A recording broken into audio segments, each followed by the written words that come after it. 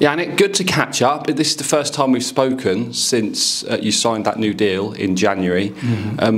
Why did you want to stay here for longer? Well, I really like it here, so I think that's the easy question. I came here because I knew the gaffer and Perks, obviously, and in my time here, I've really started to like the club, the area, the people, and the team. That's the most important, the teammates, I think. And yeah, so for me, it was, I really wanted to stay, and I'm happy I did. Have you really settled here? Have your family settled? Because obviously, you've been all over the place. You know, your family, are they settling down in Exeter? Yeah, I've been quite a few places. Yeah, don't think my wife is really happy with that, but no, we've settled down.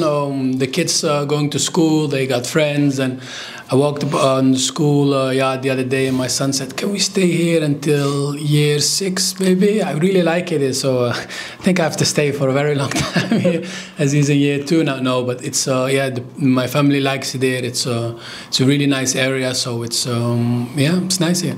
I guess that's a discussion you can take in to the management now. Say, you know, you might not want me, but my son wants to stay, so you've got me. Yeah, I think I might need to get them into the academy here, so it's a package deal now. So they stay, I stay. And how have you been finding the football? Of course, you've such a competitive squad these days. Gary's been utilising you off the bench over the last few matches to try and make an impact. Are you really enjoying being part of this squad, especially now that form's turned around slightly? Yeah, obviously I'm disappointed that I'm not starting. You want to play every game, but I know with the competition we have now, the run of games we've been in where everyone has been playing really good, it's hard to get in the team. So I know how it works in football. I just need to make sure I show it when I come on, and train hard every day. And hopefully when my chance comes, then I have to take it.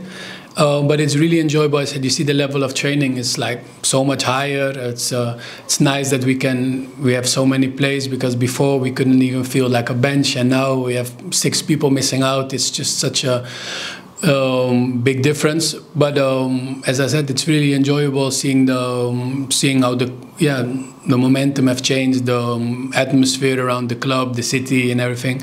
And hopefully we can continue this, but with more starting games for me. Do you feel like you're all bouncing off each other and almost forcing each other to, you know, improve, but to have higher standards of one another? Yeah, you come in training, you see the level is so high. Everyone knows. The manager says we need everyone. At any point, if you're not playing, you get your chance. You need to take it, because people are waiting to get the chance, and if they take it, you know, it's theirs. So I think everyone knows that, and that's why the level in training has been high. It's been the highest since I've been here, so that's really good. But it's also good because everyone is evolving into a better player. The standards are getting higher, so it's more enjoyable because you just see the quality at training, and it makes it good for everyone to be involved, I think, you know. Just reflecting on Tuesday now, obviously we're all disappointed with the result, but I think a sign of how things have changed is that after that defeat, the whole mood around the place, the fans, the players, the staff, we didn't seem too down or disheartened by it, and it felt more of a blip than anything too concerning. Yeah, because it helps that we have had good results the last few weeks. If this was in the run before Christmas, then everyone would be in terrible.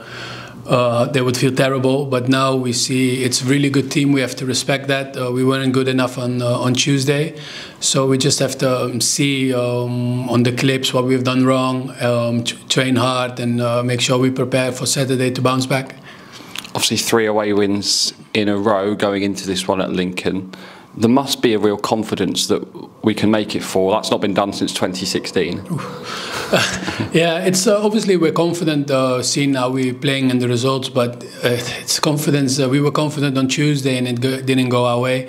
So it's we respect the opponent. We have to make sure we analyze them properly and get the best game plan out to get the win. It's going to be a very difficult game. But we have had some success on the road, and that should give us some form of confidence, as you said, and hopefully we can get the 3 points there as well. But all the away games are difficult, and but we would not prepare any different to get the 3 points there.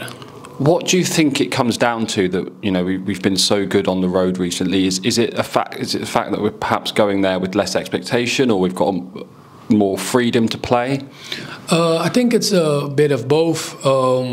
Maybe people look at us at the table and they're like, they're lower than us or around, and they'll be like, not much of a threat. And then if you see us play and like dominating games, especially in the first half, maybe they're a bit shocked or taken away. And I think we've been competing really well.